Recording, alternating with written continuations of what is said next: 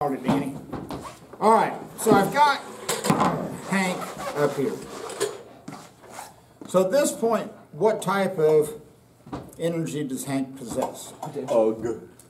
Right? Now, there's two ways that Hank can get down to the bottom. We can just drop Hank this way, or we could put Hank up here and let go of it, and then what would happen? He rolls. He rolls. Okay?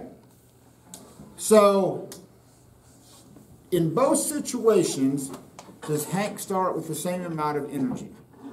Yes. And how would you calculate that energy?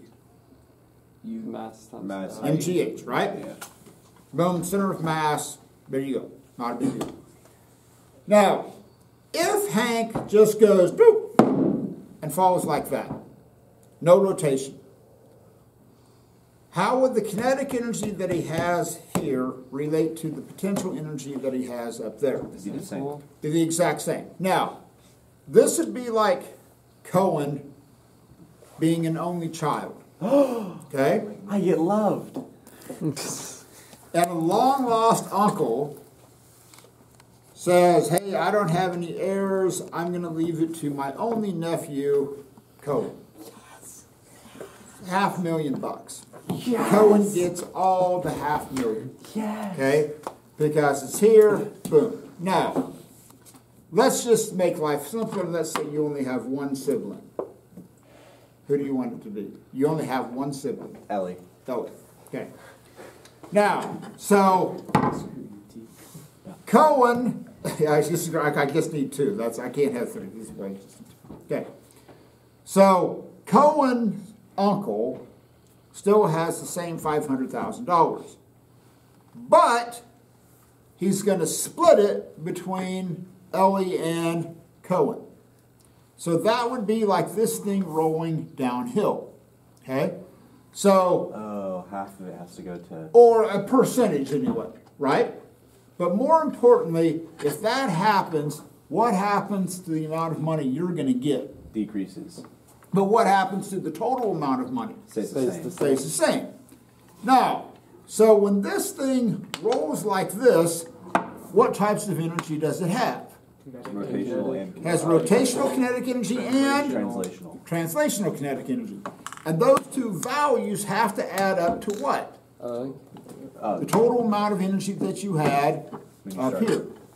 Now, in which situation is the linear velocity, the value of v, how fast it's moving, going to be bigger when it just drops off the backside or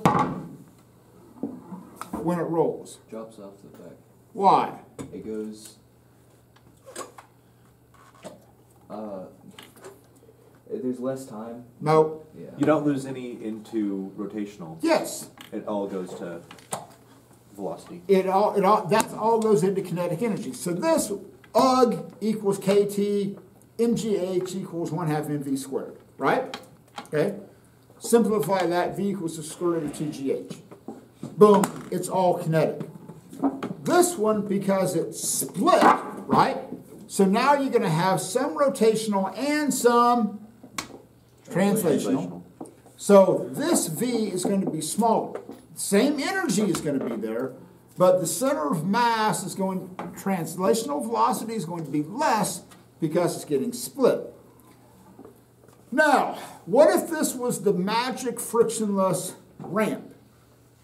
Then it would slide you down. Would that velocity at the bottom be the same as if it came off the back? Yes. Because it was still the same amount of energy. If this was the magic frictionless ramp, would the times be the same? No. Which would take longer The ramp. for two reasons. It's going over more distance. That's a greater distance. What about the acceleration? It'll be less. Oh, yeah. So the acceleration is going to be much less because you're on an inclined plane, and you have a much greater distance to Go. travel. This one just goes bam. Okay?